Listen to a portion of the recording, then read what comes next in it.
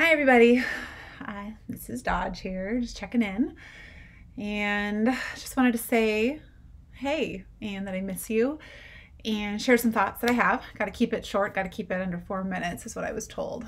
Not my strong suit. Look, I'm already eating up time that I should be using to get to the point.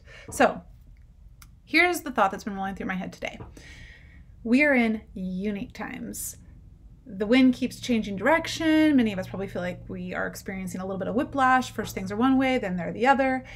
And I can't help thinking about a book that I read a year ago. It was called The Coddling of the American Mind. And in this book, one of the premises was that there are many who study cultural shifts in society and generations who believe that today's youth are among the most fragile of generations that have ever existed, mainly because they don't know how to deal with tough things. And I read that and I thought, yeah, I guess I can see that to some extent, but also in my experience with my students, it's just not true. It may be a lie that we tell ourselves sometimes that things are difficult or they're too hard for us, but I happen to know that we're made of stronger stuff.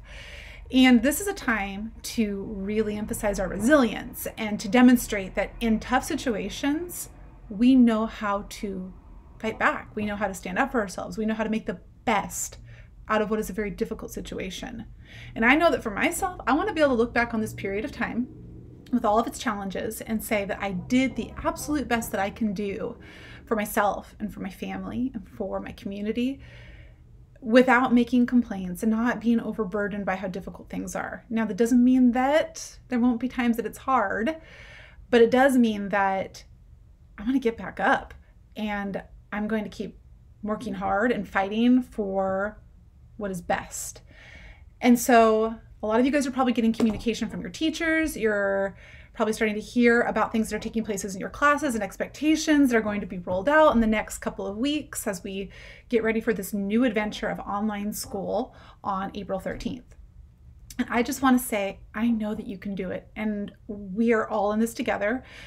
Some of us have absolutely no idea what we're doing, but we are committed as a staff to show up for you and support you, and we can't wait to see you. And I know that we all miss you, and I know that you are also capable of overcoming the difficulty that you are facing, and that you will be able to find success in this new landscape of education.